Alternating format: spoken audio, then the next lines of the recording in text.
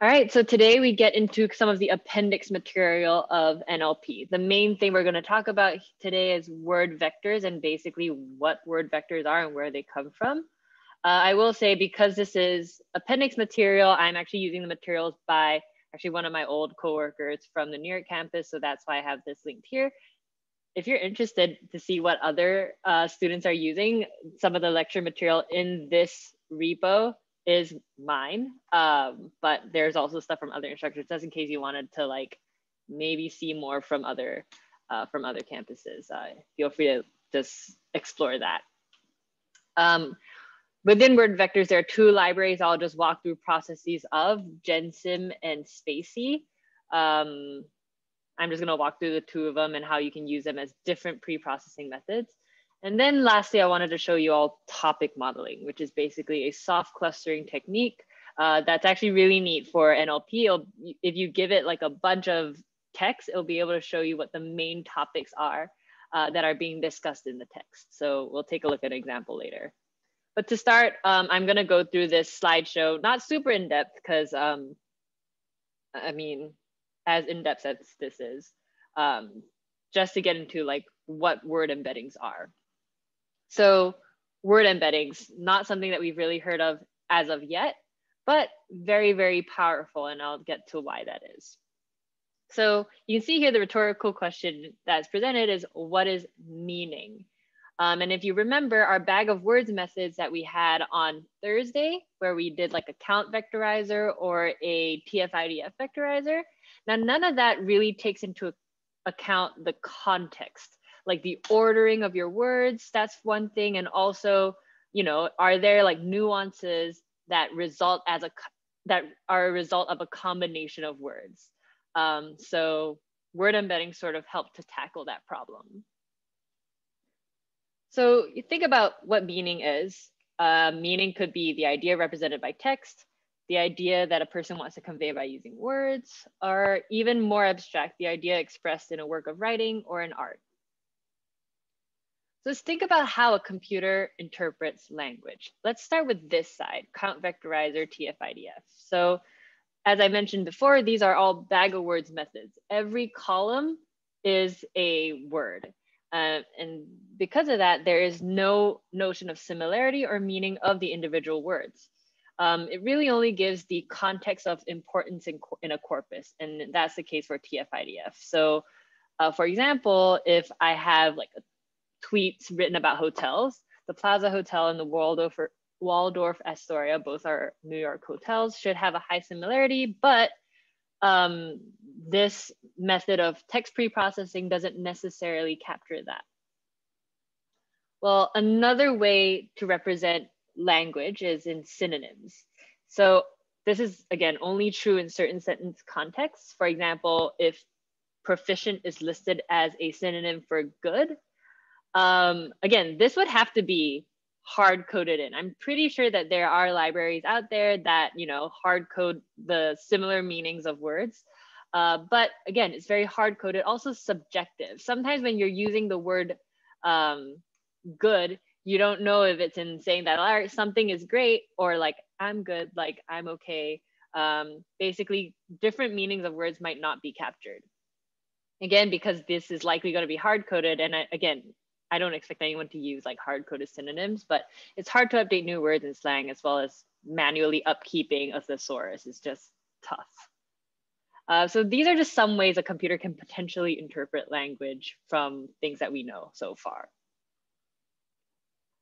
So next we're going to think about words represented by context. So this whole idea of distributional semantics sort of sets the stage for word embeddings. So distributional semantics just means that a word's meaning is given by the words that frequently appear around it. So when a word appears in a document, its context is the set of words that appear nearby within a fixed size window. So in this case, it's a window of 10. I forget if they call it 10 or 5. So it's like 5 words before and 5 words after. So basically, the computer or your model will learn the meaning of the word banking based on all of the words that have appeared around the word banking. So you don't exactly have like an exact definition of the word banking, but instead you are able to learn context by these words around it. So for example, with banking, you say, all right, probably government has something to do with it. Debt has something to do with it. Banking has problems, crises, 2009, regulation, different countries, India, Europe is a continent. So if you give it a lot of examples of sentences where the word banking is used, you imagine you can sort of slowly learn and put together the meaning of the word banking. And this is how word embeddings are created. I'm going to get into more detail, but as of now, any questions? Ish, one quick question. Mm-hmm. Do we have to create a dictionary kind of thing where, like, wherever banking is used, we use a lot of statements, and let's say if we create a list, and then it's probably going to be an endless list if we create. Oh, for sure. Yeah. Good news is a lot of these, like, this is already done for you. I'll show you the result of that in the notebook later on, but no, you do not have to do this. You can, and there are libraries that make it easy for you to do this. And I'll point, basically GenSim will show you how you can do this, and I'll point you to how you can do that. I believe in the lessons, they walk you through an example of creating your own version of this. But very likely you won't have to, because there are already ones that have been trained, and I'll show an example of that later. Okay, so there are existing codes for, like, okay, refer this particular function or this particular library where you can just pick it up. Yeah, well, not so much like existing code, but literally existing word vectors, which is the result of this. So for like, I think over like 400,000 words, they already have this pre-trained for you. And I'll get more into that in a little bit. Okay. Any other questions thus far? Yeah, could you just redefine word vector? Why a vector? Yeah, I'm actually just about to get into the vector, but yeah, basically every word, a result of this is that every word will be represented by some list of numbers, by an array of numbers. But yeah, we'll get into it in a little bit as well. Okay. Awesome. All right. So Word2Vec, which is a library that we will use within GenSim, is actually using a neural network. We haven't gotten to neural networks yet, but honestly, to use this, you don't really have to use any neural networks. But basically how these vectors are created, and as I just mentioned to Henry, the result of this is every word will then be represented by, like, for example, 100 different numbers. What each number means doesn't matter, but you can represent a word by 100 dimensions. And we'll actually take a look at some examples in the notebook later. But how Word2Vec works is it's actually using a shallow neural net. And again, that will make sense when we get to neural networks later on, to basically compute a dense vector representation for each word. So that means in 100 numbers, it's sort of embedded the meaning of a word. So you can see that it captures the meaning of a word in a corpus. So it captures the meaning of a word in like a document or a group of documents using these predefined windows of words. The vectors that we're going to use later on are pre-trained. So that means that someone has already done all of this training.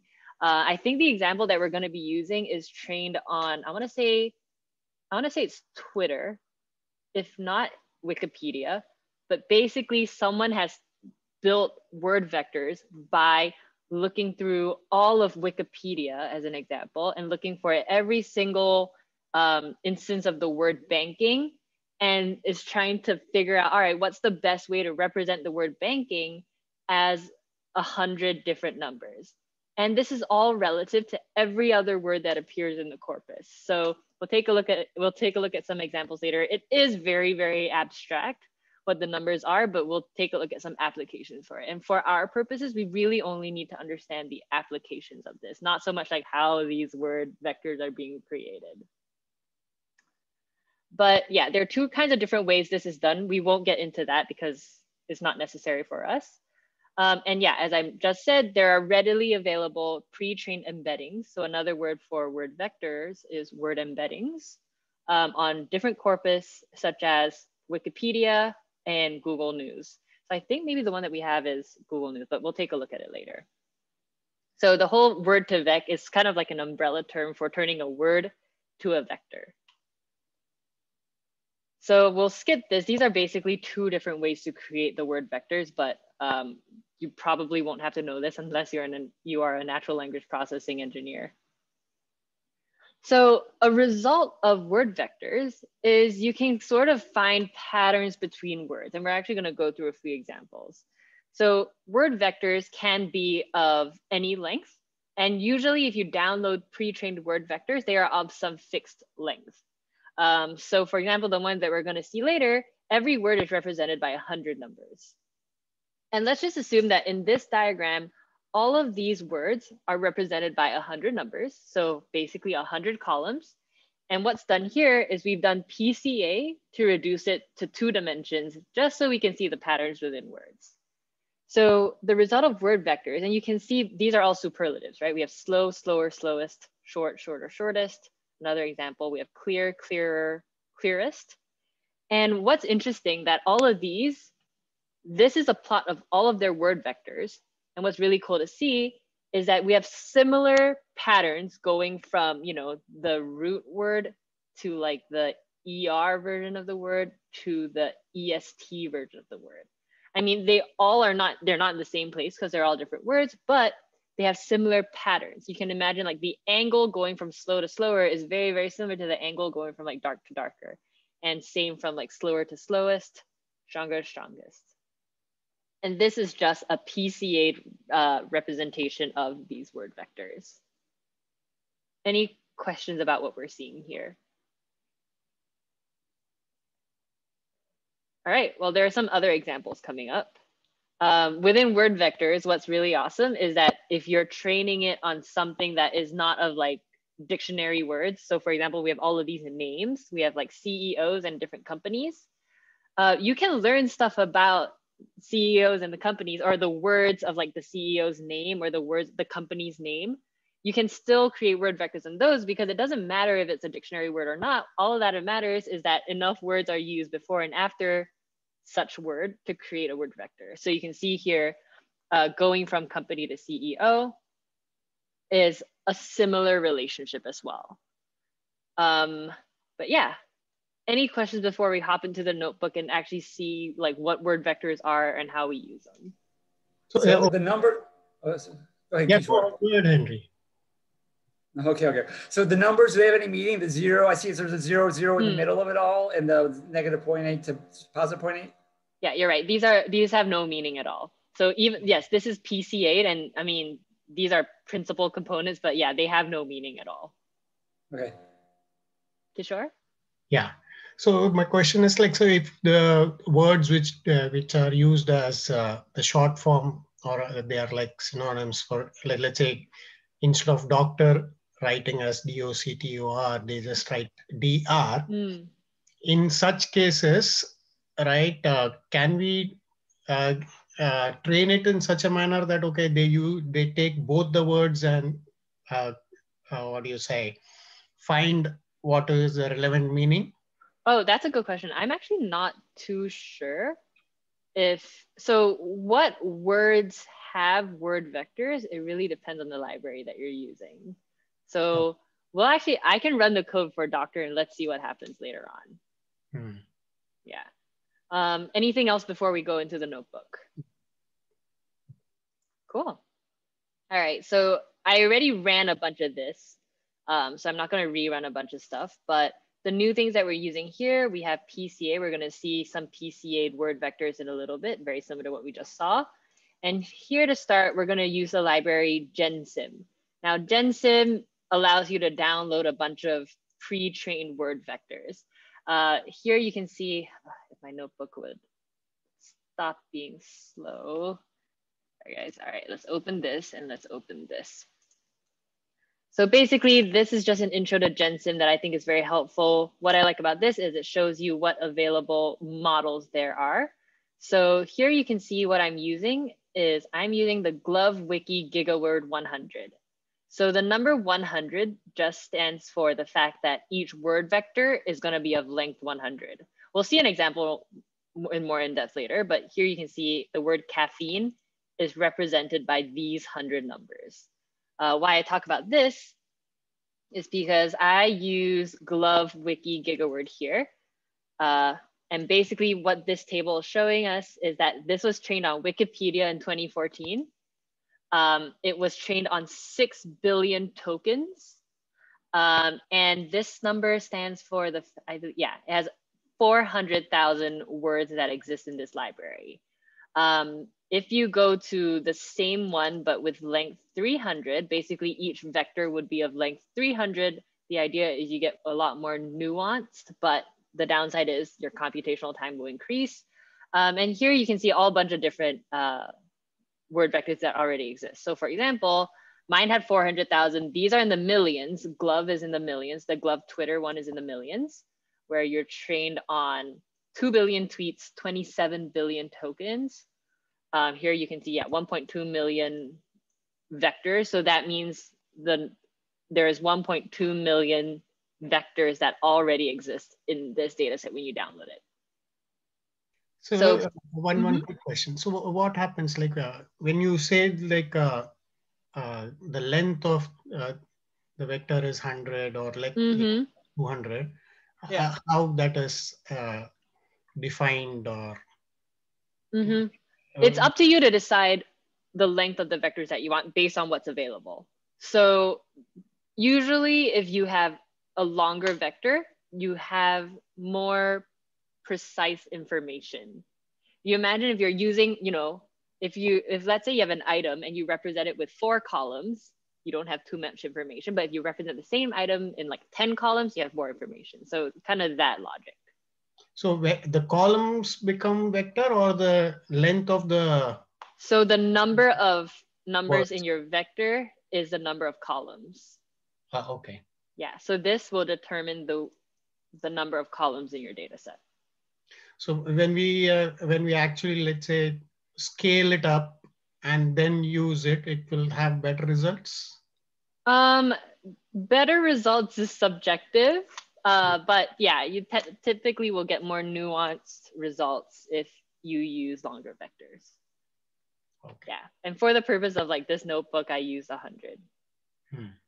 And basically, this is the documentation that I showed you all, that I've linked for you all, that basically shows you all the different things that you can use with a word vector, which is actually, I'm going to run through some of them because they're really, really interesting. So within word vectors, and you can see that I've loaded all of the word vectors into this variable word vector. And it kind of works like a dictionary where you can just pick a word and find its word vector. So caffeine is here. Kishore, you said you wanted to look for doctor. Doctor has this vector here. Let's just collapse this real quick. And let's just see whether doctor has one. Oh, so doctor does have one. And we'll take a look at some of the functionality, and I'm just curious to see, honestly, like whether doctor spelled D-O-C-T-O-R is going to be similar to Dr. Dr. We'll take a look in a little bit. Basically, you can look up word vectors for individual words that exist in, basically, yeah, about 400,000 words exist in this list of word vectors, so you can look up for multiple. So in this case, I'm just looking across 4 of them, so I get a list of 4 word vectors. Now, more specific use cases, and again, these methods are really cool just for like exploration purposes. You can actually find most similar words. So for example, here I was just looking for, and it's literally a built-in function. I'm looking for words that are most similar to coffee. You have tea, drinks, beer, cocoa, wine, drink, so on and so forth. Or my computer's lagging out again. It works for named entities as well. So you can see here Hilton, which is a hotel. Most similar words, I get other hotels, but also the word hotel, which is neat. Vegas, so on and so forth. Now, out of curiosity, let's see what's most similar to the word doctor. So with doctor, you can see that doctor spelled DR is listed there as well. So what that's saying is that the vectors for doctor and doctor spelled DR are very, very similar. So yeah. And And what is that number after each one? Like the 76, 76% for physician or something like that? Percentages? Great question. That's a similarity value. So I believe it ranges from -1 to 1. It's literally just like the difference between the two vectors. Okay. Yeah. I forget what similarity metric this uses specifically, honestly, but honestly, it shouldn't matter. So you can have negative numbers too if they're polar opposites, or they're right. totally dissimilar. Okay. I believe so. Like, can you run that function like the least similar or something like that? Is there such a thing? I don't know if there is a least similar. Let's see. Is there a different one? Okay, let's look at similar. Okay, there's too many of them with similar. So okay, well, cosine similarities, but there are a couple others that we'll see that you could sort of find. I'd be surprised if they didn't have a least similar, or maybe, well, they definitely have opposites, but least similar, I'm not too sure.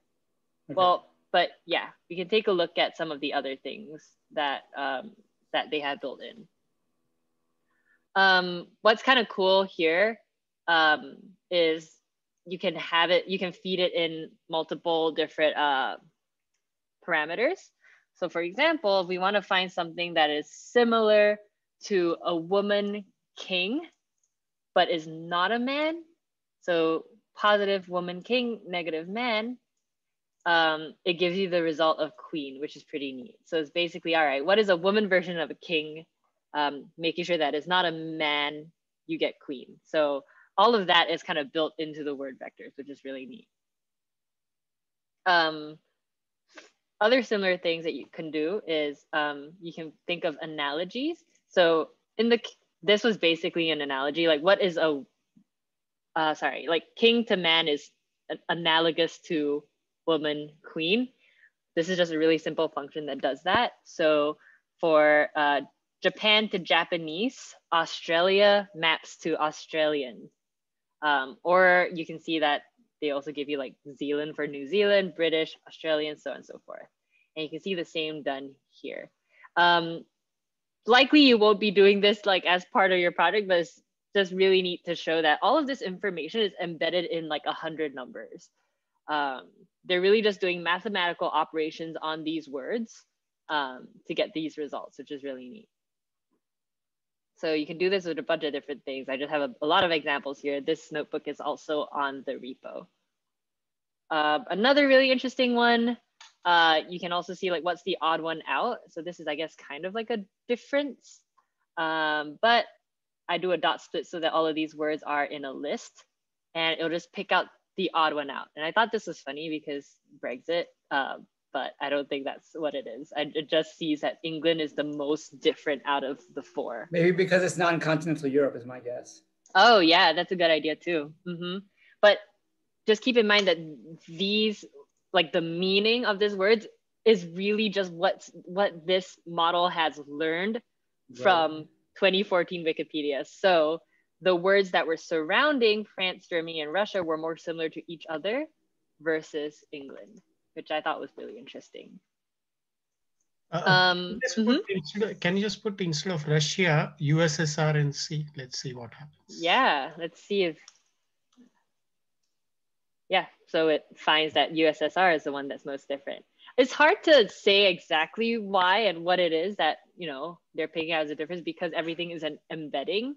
And the fact that, you know, these 100 numbers don't have any meaning, you can't say that, all right, this is the Europe component of the vector or whatever. You cannot say that. So, I mean, there's a little bit of opaqueness to that, just because, yes, this is the result of a neural network. But yeah. Any other questions before we move on? Yeah, I wanted to actually ask you about the API part of it. Well, the API works similar to, right, when we use a database, just pulling the database and keeping it within the group. Yeah, and this is not like the same like API as like the API that we use to get data. This is just like the way that it loads. See, the API is coming from the GenSim downloader. This is just what they say that you should alias it as. So yeah. Oh, okay. Okay, so that's one thing I was actually confused, like why they are using API as. Yeah, yeah, because I, technically it is an application programming interface. The fact that you can download all of this stuff through that, but yeah, I don't know why they chose to alias it that way. Okay. All right. Well, something that is obvious that all of these things, all of these vectors and all of these methods are all performed on individual words. And so far, like the text documents that we would be classifying or like, you know, building a model on are often more than just like single words. So how can we combine and do like and find like a potential vector for like a whole sentence, for example? So there are different ways to go about this. If you're using GenSim, this first library, the easiest way is to actually just add the vectors together. And so when you add the vectors together, you have the meanings for each of the words in a sentence averaged out. So this is a quick example of how to get the vector for the sentence. I like my coffee hot. So what I'm doing here is I'm splitting it first so it becomes a list of words. And then I'm just appending the word vector to a list of vectors here if it exists. And you see except key error. So basically I'll show you why I put that exception there. And then after that, I'm just gonna sum it together. And then this would end up being the data for that row for this sentence. So basically if, you know, let's say the project is a bunch of tweets, with every tweet, you would just do this process and then you'll have like a tweet vector and then you can run your model on this data. What I also wanted to show you all real quick is that why you have this key error is because if you look up the word I actually does not have a vector, which makes sense. It's kind of like a stop word. But yeah, I gives you a key error that is not in the vocabulary. So yes, it has 400,000 words, but it doesn't have every single word. You're likely to run into these key errors. So if you're gonna do this, you should do like a try and accept.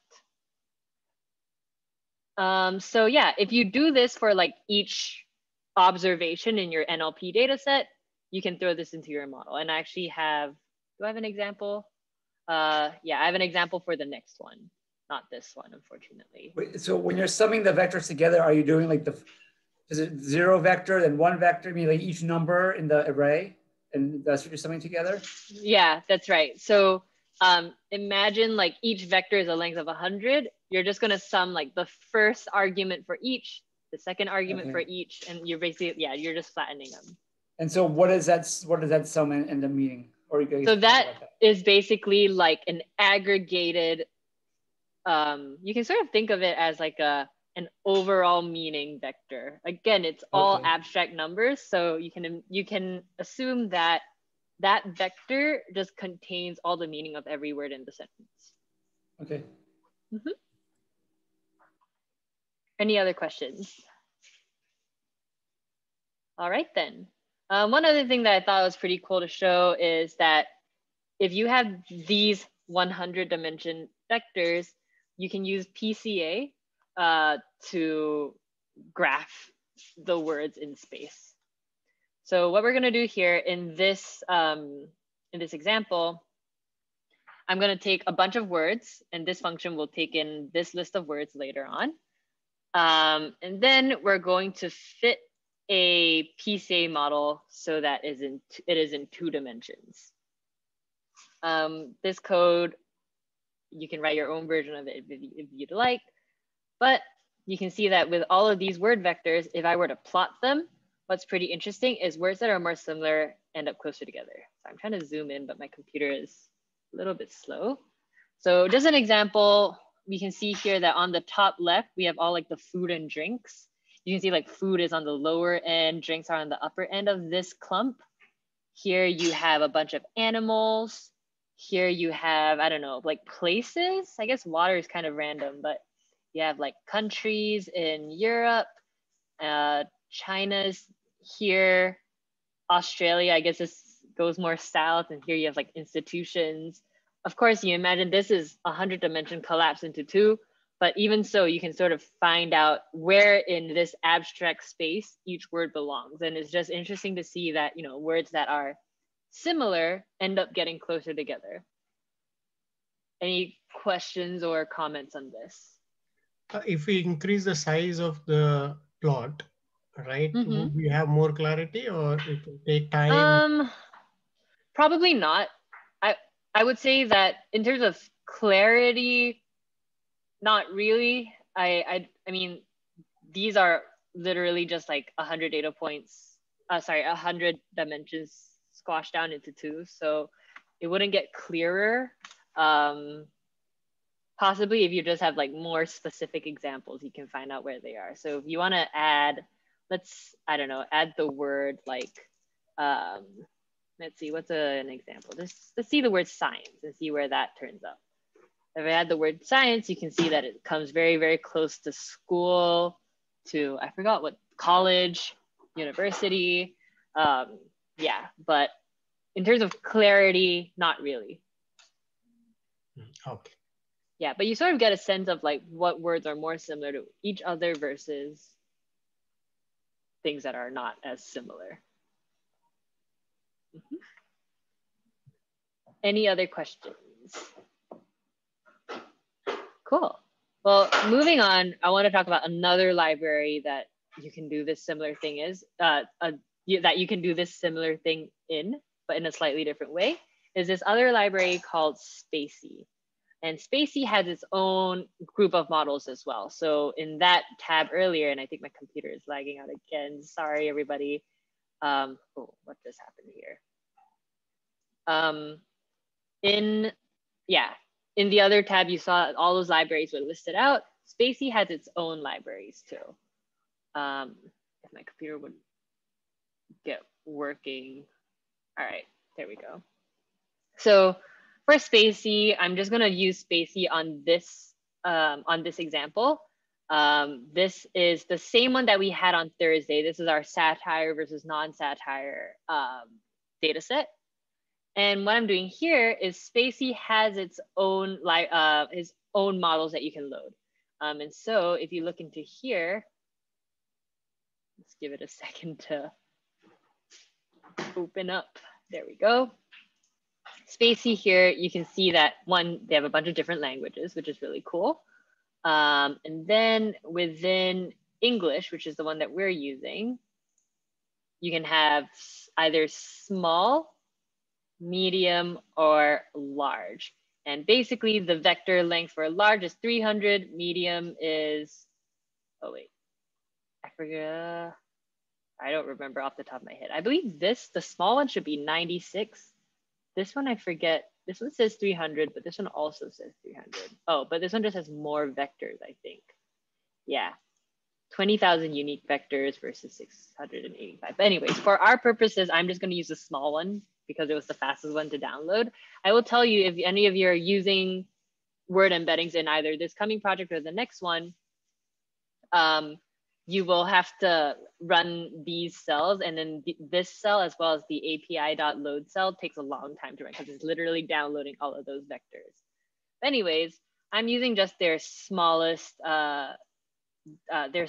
model right now. And Spacey is really, really neat because they do everything for you. So you can see here that this is my raw data. And this is the body of text that I'm gonna do my pre-processing on. And what I'm doing is I'm loading the dictionary into this variable I just called NLP. And here you can apply it onto every row. So just by doing this one step, automatically, it does all of the cleaning for you. It does the tokenization, and it basically turns every word and every document into a vector, details which I will go over right now. So any questions at this point? I don't know, about like the introduction to Spacey that I just went through. Well, I noticed it doesn't get rid of the stop words for you. Yeah, it doesn't get rid of the stop words, and there's a good reason why that is. And I'll talk about that in just a sec. Okay. Yeah, but that's a good observation. Yeah. Usually in word vectors, you don't want to get rid of stop words because stop words could add to the context a little bit. Again, not every stop word does. Like, for example, you saw that I didn't have a vector. I believe that in Spacey, more words have vectors. So yeah, typically people actually do prefer using Spacey over Gensim. But Gensim has all those cool, like most similar to, or like those analogy methods. But yeah, anyways, let's take a look at what this result is. So what's really neat is that each element under Spacey becomes its own object. So first Spacey is just going to be this first value that I have here. So what's really neat is you can see here I'm printing the type of first Spacey and it becomes like a Spacey document. And then I also printed the type of the first token in Spacey and it's its own token object. So what's cool is you have the vector for the entire document and also the vector for each individual word. Again, depending on which you want to end up using, all of it is embedded in here, which is really cool. There is a lot of functionality between doc and token. So I've just linked the documentation here.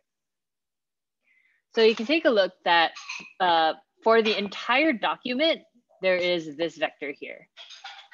So this vector of length 96 represents the entire first article. So this entire thing of noting that the resignation of James Mattis, so on and so forth. Within that, you can also get the vector for each individual word, which also happens to be of length 96. Why stop words are not gotten rid of?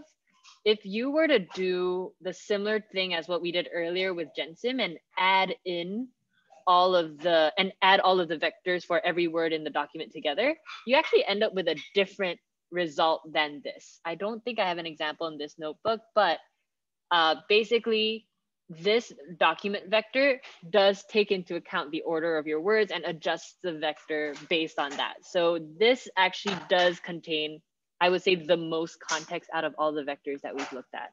So because of that, usually if you're dealing with word vectors, people like to use Spacey. But I know I said a lot of words in the past minute. Any questions to clarify?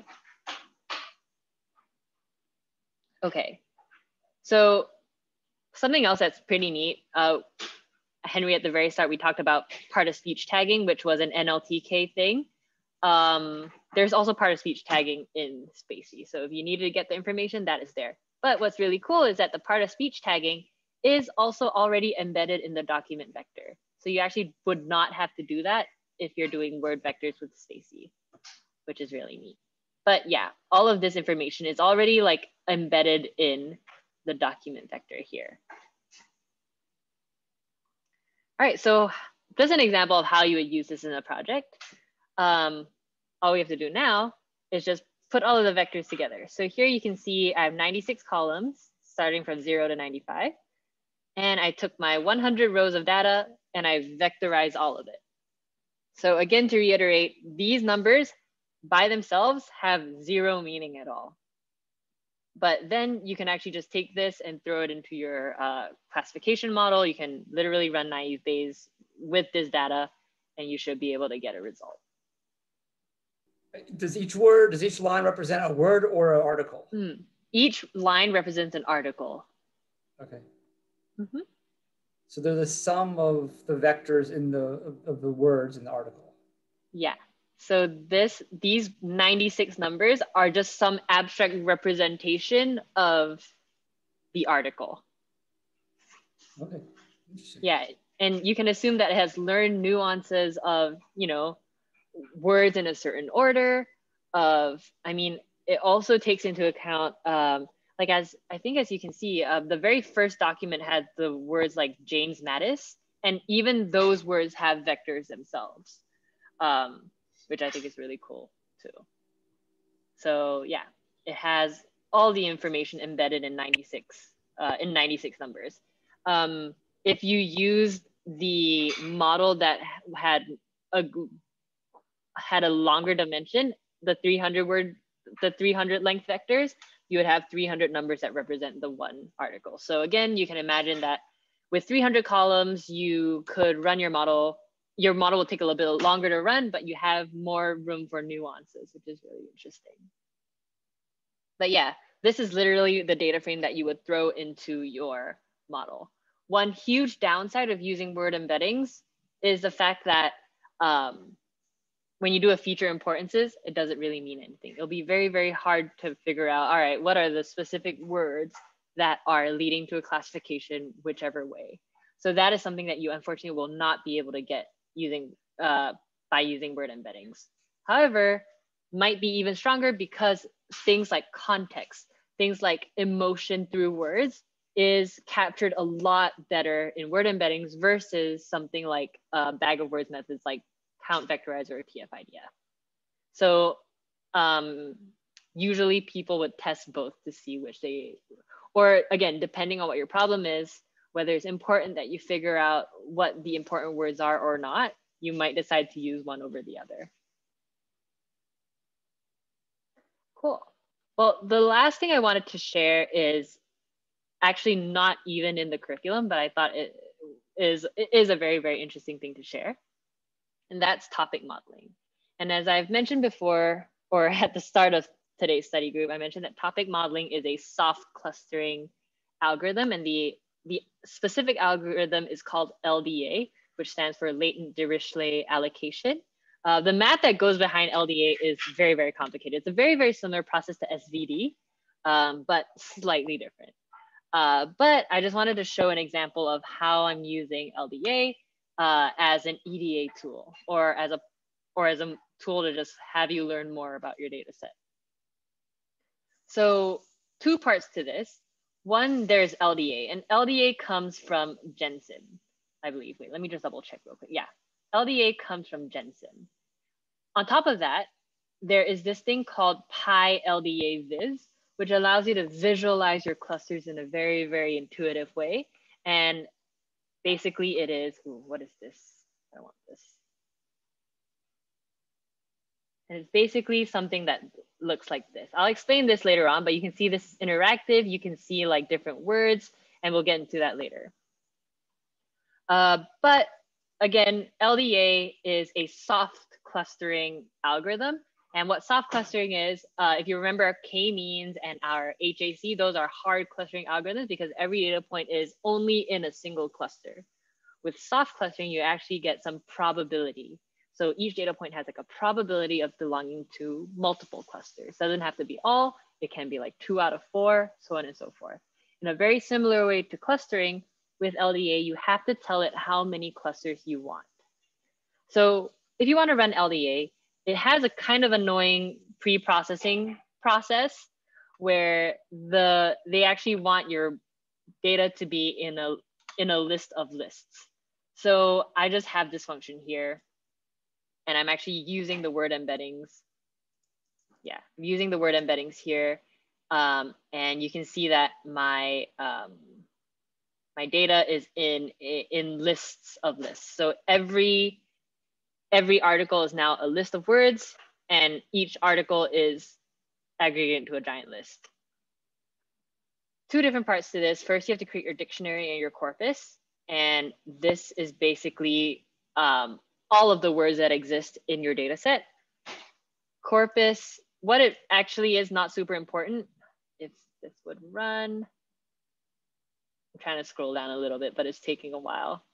This notebook's pretty heavy because I have 2 models downloaded plus an interactive visualization. But corpus, what this is just doing a term document frequency. So basically it's counting up the words and it's embedded in numbers, because in the first ID2 word, it associates every word with a number. So this is just like a more efficient way of representing your corpus. And then this is where the modeling is. So in this model, you can see I have my corpus, I have my ID2 word, I have my dictionary. This is where I tell it how many clusters I want or how many topics I want it to pick out. Here I just set 4. Random state, not very important. Update every, not important either. The rest is just all for like gradient descent, not super important. But this takes a little bit to run. You'll see that when it's done running, without the visualization component, this is what I get. Not very clear in this output, But you can see here, there are 4 tuples. So first there is 0, which goes from here to here. If this would run, there we go. So this is our first cluster, where you can see it's talking about year, country, also percent includes state, many, world. The second cluster is say, government, would, official. The third cluster, people, police, so on and so forth. Not the easiest thing to read, so therefore we put it into Pi LDA Viz, which is a library that allows you to create this visualization, and it does it all automatically for you. Basically, from my LDA model, all I have to do is plug it into this one line, and I get this output, which is really neat. So you can see here, these are my 4 topics that it has clustered. This is PCA. So based on this, you could argue that maybe 3 clusters was a better choice, because 3 and 4 are very close together. So yeah, this is a very, very similar representation as we saw earlier with our PCA word vectors. But basically you can see that in our, oh, and what's also here, these are our top used words. If I click onto a bubble, you can see what are the most relevant words in topic 1. So here, probably something about election, like vote, government. You would have to look into some of it to a bit of like a post-modeling EDA to see what really is going on, but you can sort of see patterns arise. So election, voting, party. In this one, you can see it's more about maybe the economy. So you have like percent, you have economic market, so on and so forth. And in these, it's more around people, I think. So here you can see there's people, police, migrant, woman, attack. Here, also kind of similar, you have like, I don't know. I know 1MDB is the Malaysian bank. But yeah, this is a pretty cool EDA tool, I think. But yeah, just wanted to share this with you all. It's not in the curriculum, but I do think if you're doing an NLP project, this would be just cool to see, you know, what topics are being talked about in your corpus. So is this relevant only to the NLP model, or this can be used for other things as well? Yeah, unfortunately, this is only for NLP, because this specifically looks to pick out, it looks to group meanings of words or meanings of documents together. So therefore, yeah, this is only for NLP, unfortunately, or fortunately, I don't know. Yeah. Okay. But yeah, there's a lot of things that you can play around here. The relevance metric, I believe, looks for like the separation between words. I always have to like go back to documentation to remember exactly what this does, but it, oh, right. I think it does something about like how specific to each topic a word is. Something like that. But yeah, could be a really, really cool EDA tool. I will say the math that goes behind LDA, I know it's pretty complicated. I myself tried to read through it and I like couldn't. So something on my to-do list, but haven't gotten there yet. But yeah, that's all I wanted to share. Again, to reiterate, all of these things are in the appendix. So therefore, if you're doing an NLP project this time around, you do not have to include it. Although if you want to, you definitely can. These are more so things that if you're doing an NLP project for your capstone, I think would be very worthwhile to see. Again, not a must because it's in the appendix, but would be very, very worthwhile. I think it can add another layer to your project. But yeah, any questions to close out? For Learn.co, the next step, should we look through this appendix stuff, or if we want to, but also start focusing on the next one, which is section 40? Yeah, I would say it's really up to you. The next study groups that are coming out are all on neural networks, which I will actually preface those study groups by saying that most of you will not be working with neural networks at your first job. It's actually quite rare for bootcamp grads to go into neural networks unless you really devote a lot of time. And I'm saying like months into it, because there's a lot of theory to neural networks. It's like an entire college semester that's solely focused on neural networks. So a lot of students, you know, just get like a high level understanding of neural networks and you'll be fine. So it's really up to you how you want to prioritize the material. I have seen some really awesome neural network projects come out of the capstone. So it's really what you want to focus on. I will say, since we've gone through like 3 out of 4 of the project topics, you can definitely start working on your project if you'd like. And I'm happy to talk about it at our one-on-ones as well. Okay. Anything else? Yeah, happy to talk about, prioritizing, especially at this stage as we get into our Mod 4 project leading into the capstone. Happy to talk about, plan for prioritization. Just because I will say in the capstone, there is time built in for you to revise material. So I wouldn't worry about getting everything down by the Mod 4 project. But yeah, if you already have ideas for what you want to do for this project, you can definitely start now. Or if you have ideas for the capstone, more than happy to talk about it too. Cool. Well, today, my other cohort presented their Mod 4 projects. They actually have another round of presentations tomorrow. So I'll actually link the recording to their presentations as well as the Zoom link for tomorrow's presentations when I send out this recording. All right, final questions to close out. One thing is the Usain Bolt issue which Henry has. I just why it is taking separately, because like I saw that there is between the words there is an underscore, so it should take as a one word, right? Usain Bolt. Yeah, it did see as one word. I think it's hard to say. I think, well, it depends on the pre-processing. I guess the pre-processing decided to keep it together. But yeah, it is hard to say. I don't know. Again, it is a lot of like the tree bank. It is hard coded. And so I'm guessing it's probably trying to make a guess of what the best part of speech is for the words Usain Bolt. But yeah, I don't know. Okay. All right, then. Well, this closes out NLP. The next 3 study groups are going to be on neural networks. So get ready for that. It's going to be pretty deep. I'm going to simplify as much as possible. But yeah, it's going to be a pretty intense next few study groups. But yeah, any thoughts or concerns, please send them my way. But if there's nothing else, have a good night, everybody. I will see you all back here on Thursday for our first neural network study group. All right. Bye, everyone. Bye. Good night.